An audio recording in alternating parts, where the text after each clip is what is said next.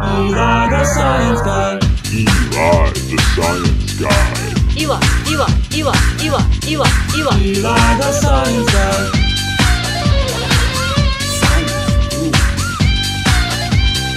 Eli the Science Guy.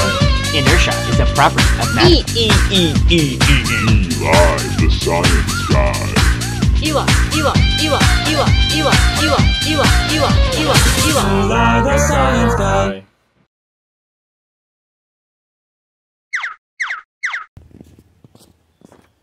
Light! Without it, we can't see anything. But with too much, blinded. Just right. For a camera, this is called exposure. This is an overexposed image, and this one is way too underexposed. It's really just how much light the camera is letting in. Too much light let in means the image will look like this. Ugh. Our eyes adjust exposure automatically, but sometimes it takes them a while. When you walk from sunlight into a dark room, your eyes will have to work hard to adjust. Let's see it in action. There, did you see it? There it goes again. My eyes are adjusting aperture, meaning the size of the hole that the light is going through. There are even more things that affect exposure for a camera, including shutter speed, ISO, and aperture. But in addition to all that, the way that your scene is lit outside of the camera can really make or break your shot. It's really all about the way that the light hits you. In standard 3-point lighting, you've got a key light, a fill light, and a backlight. Here's what they look like in the camera. Depending on the vibe of the shot, filmmakers may deviate from this setup. But for things like documentaries, reality TV, narratives, etc., this is pretty standard. But speaking of the vibe of the shot, let's talk about color grading. Color grading is basically the practice of altering colors in post-production to communicate the idea that the filmmaker is after. Filmmakers have actually been doing this for decades. Back in the day, they'd use genuine film and process it with systems like this. Things sure have gotten a lot easier. Having a color film originally meant you'd have to hand color every single frame. That was not cost-effective or time-effective. But the advent of color film means a lot more expression through film.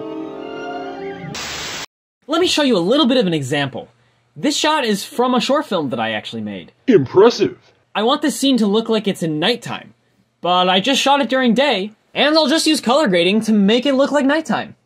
First, I'll make it just a little bit darker to really bring out the shadows, and then I'll map all of the whites in the image to blue. Funky. And it looks like this. Impressive. It's pretty convincing, right? Obviously, I also did crop in a sky for the background, but that's irrelevant. Anyway, here are some awesome examples of color grading in the real world in some of your favorite movies and shows. Light really does have an impact.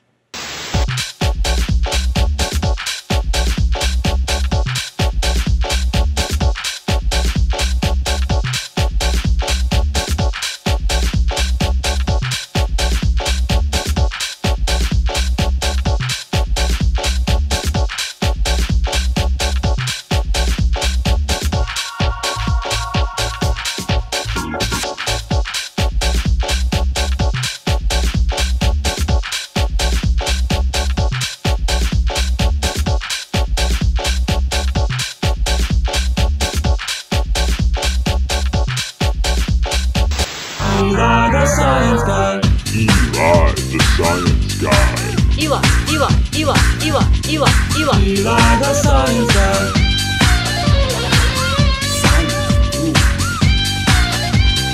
Eli the Science Guy. Inertia is a property of matter. Eli the Science Guy. Eli the Science Guy.